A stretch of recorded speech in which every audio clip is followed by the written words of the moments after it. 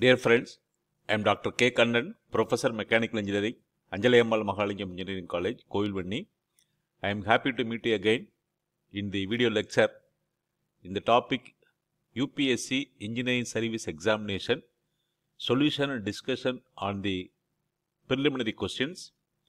In the subject Thermodynamics, we are going to take few questions from the second law and its applications, and we will solve the questions. Question number 1. Which of the following device complies with the classiest statement of the second law of thermodynamics? The four options are closed cycle gas turbine, internal combustion engine, steam power plant, domestic refrigerator. So the classic statement of second law, so it states like this: it is impossible to construct a device which operating in a cycle will produce no effect other than transfer of heat from a cooler to a hotter body. So, without any effect, it is difficult to transfer heat from a cooler body to hotter body. That is the statement. The device which is working on classiest statements of second law is domestic refrigerator. The answer to the question is domestic refrigerator. The next question, a faxious pressure that if it acted on a piston during the entire power stroke would produce the same amount of net work as that produced during the actual cycle is called quasi-equivalent pressure, mean equivalent pressure, mean effective pressure, and quasi-static pressure. So the answer is mean effective pressure. So mean effective pressure is defined as the hypothetical pressure which is thought to be acting on the piston throughout the power stroke, would produce the same amount of net work as that produced during the actual cycle. So mean effective pressure is the hypothetical pressure which we calculate work done divided by the swept volume. So that is the answer to the question. The next question, the Carnot cycle is impracticable because isothermal process is very fast and isentropic process is very slow. Isothermal process is very slow and isentropic process is very fast.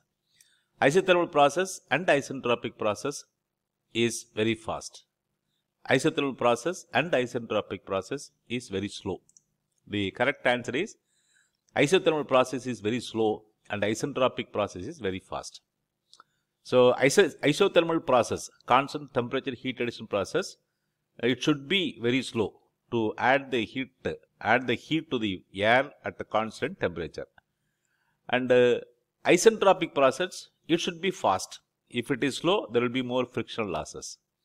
So combination of these two processes, slow isothermal process and fast isentropic process, is not possible. So that is why the Carnot cycle is impracticable. Next question. Practically, it is not feasible to design an engine which closely follows the Carnot cycle for the following reason. Transfer of heat energy at constant temperature is very difficult to achieve. Isentropic processes are very fast processes. It makes the use of smaller pressure ratio. Thermal efficiency is not a function of source and the sink temperature. Which of the above reasons are correct? 1 and 2, 2 and 3, 3 and 4, and 1 and 4. The correct answer is 1 and 2. Transfer of heat energy at constant temperature is very difficult to achieve. Isentropic processes are very fast processes. Other two reasons are not correct. Next question. Consider the following statement. Free expansion of gas, slow heating of oil from a constant temperature source, evaporation of water at its saturation temperature by a source at the same temperature, isentropic compression of ideal gas. Which of these processes are irreversible? So 1 and 2, 2 and 3, 3 and 4, and 1 and 4. The answer is 1 and 2. So free expansion of gases is irreversible. Slow heating of oil at constant temperature is also irreversible. Next question. Consider the following conditions for the reversibility of a cycle. If P and T of the pressure and temperature of the working substance must not differ appreciably from those of the surrounding at any state in the process. All the processes taking place in the cycle must be extremely slow. The working part of the engine must be friction free. So, which of these conditions are required for reversibility of the cycle? So, all the three are required for achieving reversibility of a cycle. So, the pressure and temperature of the working substance must not differ appreciably from those of the surrounding at the same state in the process. All the process must be extremely slow, and it should be a friction free. All the parts should be friction free. Next question, there are two statements. Statement number 1, a thermal energy reservoir is a system that always remains at constant temperature even though the heat is added to or removed from it. A thermal reservoir that supplies heat energy is called a sink, and that absorbs the heat energy is called a source. So, there are 4 statements. Both the statement 1 and 2 are individually true, and the statement true is correct explanation of the statement 1. Both 1 and 2, statement 1 and 2 are individually true, but the statement 2 is not the correct explanation of the statement 1. So, statement 1 is true, but the statement 2 is false. Statement 1 is false, but the statement 2 is true. So, looking at the statement 1 is true. A thermal energy reservoir is a system that always remains at constant temperature even though the heat is added to or removed from it. So, this is the correct definition of a thermal reservoir. Statement 1 is correct. True. Statement true. A thermal reservoir that supply heat energy is called a sink and absorb heat energy is called the source. That is wrong. So, supply heat energy is called a source and absorb heat energy is the sink. So, the correct answer is statement 1 is true and the statement 2 is false. Next question, a similar type of question. Statement 1, Clausius inequality is valid for all cycles, reversible or irreversible including refrigeration cycle. Statement 2, Clausius statement is a negative statement which has no proof. You select the answer. There are 4 statements. Both the statement 1 and statement 2 are individually true, and the statement 2 is correct explanation of statement 1. Both the statement 1 and 2 are individually true, but the statement 2 is not the correct explanation of statement 1.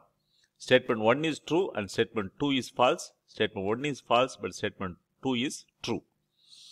So, Clausius inequality is valid for all cycles, reversible or irreversible, including the refrigeration cycle.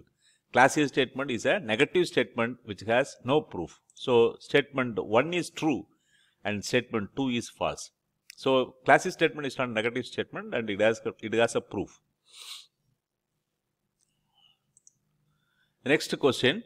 A researcher claims that he has developed an engine which while working between the source and the sink temperatures of 377 degrees Celsius and 27 degrees Celsius rejects only 50% of absorbed heat. What will be the engine will be?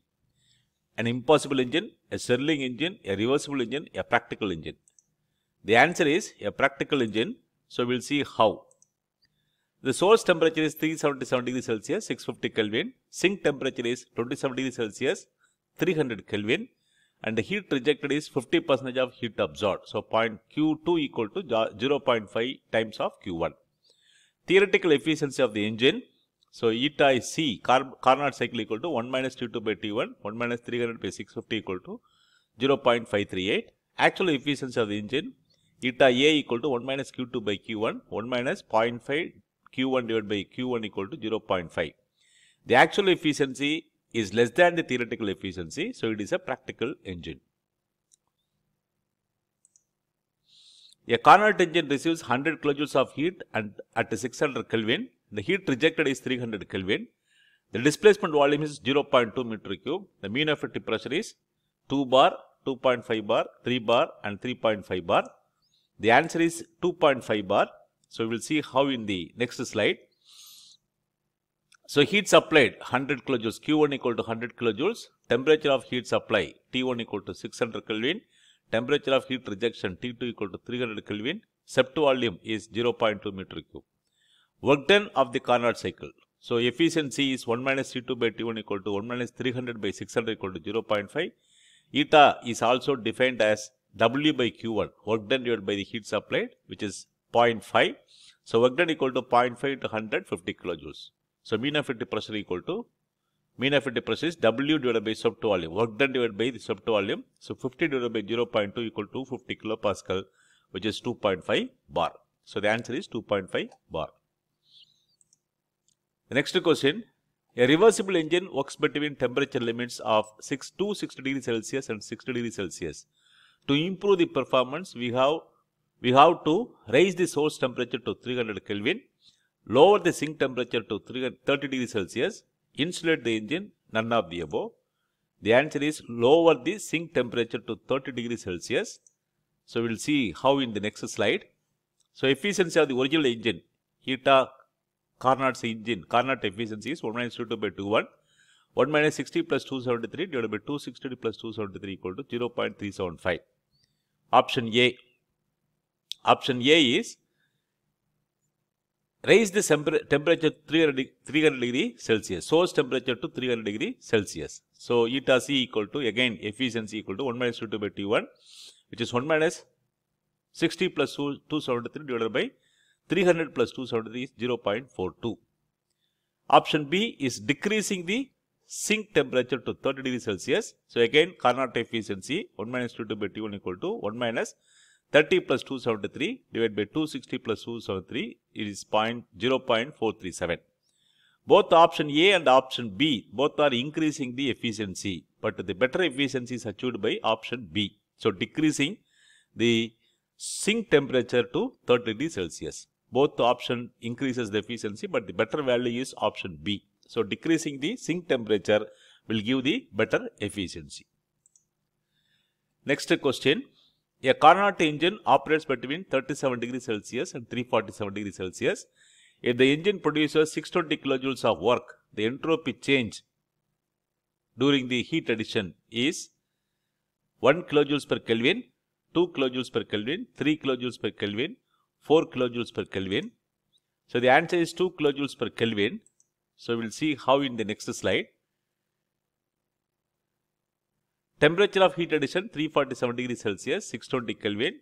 Temperature of heat rejection 37 degrees Celsius, 310 Kelvin. Work done equal to 620 kilojoules. Efficiency of the cycle, eta equal to 1 minus 22 by T1 equal to 1 minus 310 by 620 equal to 0.5. Heat supplied, Q1 equal to W, work done divided by eta. So, 620 divided by 0.5 equal to 1240 kilojoules. Entropy change during the heat addition process, delta S equal to Q1 by T1, 1240 divided by 620 equal to 2 kilojoules per Kelvin. That is the answer to the question. The next question, the engine and refrigerator, they are connected. The power produced by the engine, work produced by the engine is given as the input for the refrigerator.